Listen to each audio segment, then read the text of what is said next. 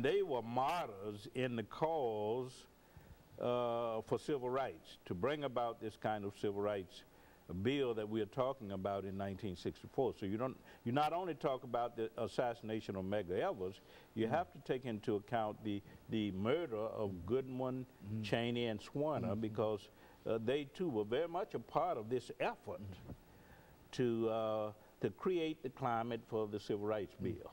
And I think what is more important in reference to this, one minute, what is important in reference to this is that it's the violence in a real sense that helped to propel all of this act, and still today we find that after having the right to vote and et cetera, say something over the last 10 seconds about what we should do in reference to exercising these rights. I think it's ironic that, you know, you notice in our society today that there's an attack on many of the civil rights gains that came in the 60s.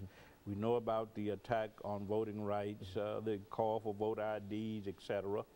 And I think we need to renew ourselves in terms of a sense of where we should go in terms of fulfilling Dr. King's dream and others' dream. Those who gave their lives ought to be worth us fighting for and voting for now. And let me thank you, Dr. Baldwin, and let me encourage our audience to tune in again next week for another informative edition of Comments. Thank you and good morning.